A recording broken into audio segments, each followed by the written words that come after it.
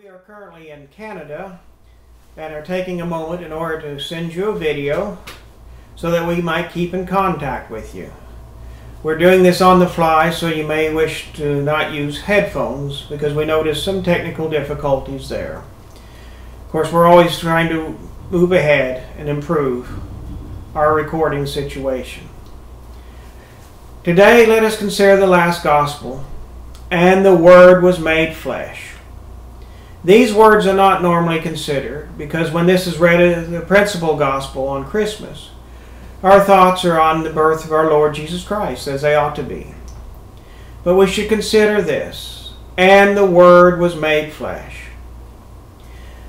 God gave His Word to Adam and Eve that He would send a Redeemer, and God always keeps His Word. And He fulfilled His Word by sending the Word, our Lord Jesus Christ. Now Jesus could have come and simply said, "You are saved. Your sins are forgiven you." But no. He wanted to show how important it is to keep your Word in the most dramatic way He could. He suffered the death on the cross to keep His Word and save our souls. And this gives us an example how we ought to keep our Word. And do we stop and think about that? When we are asked to do something, we give an answer. And if we say we will do it, we are giving our word that we will do it. This is what it's known as. And this is in small things. And we should ask ourselves, before we give our word, is it possible? Can I do this? Then once we determine we can, then we should ask, ought I do this?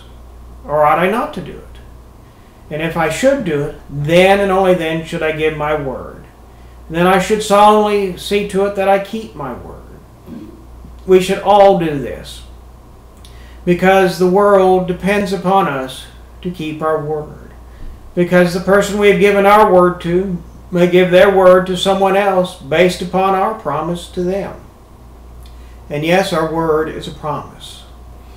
Now we should keep our word not just when it's easy, but when it becomes more difficult. And this even in small things, because we have already given our word.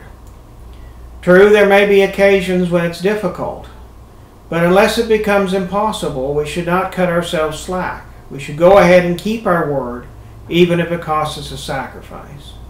Because this will prepare us for keeping our word in larger things, which will often have sacrifice involved in them. There are two solemn places where most of us will give our word in one or the other. The first of these, many will give their word in marriage, to live with another until death do them part, through thick and through thin, in easy times and in difficult. And then there are religious vows, where a religious offers his life to God through the vows of poverty, chastity, and obedience, which also can be quite difficult.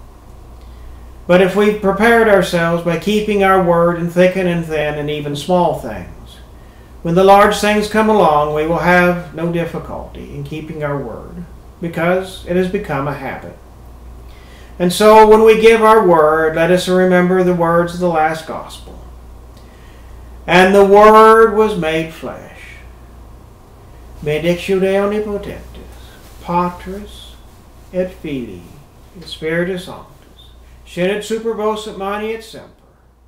Amen.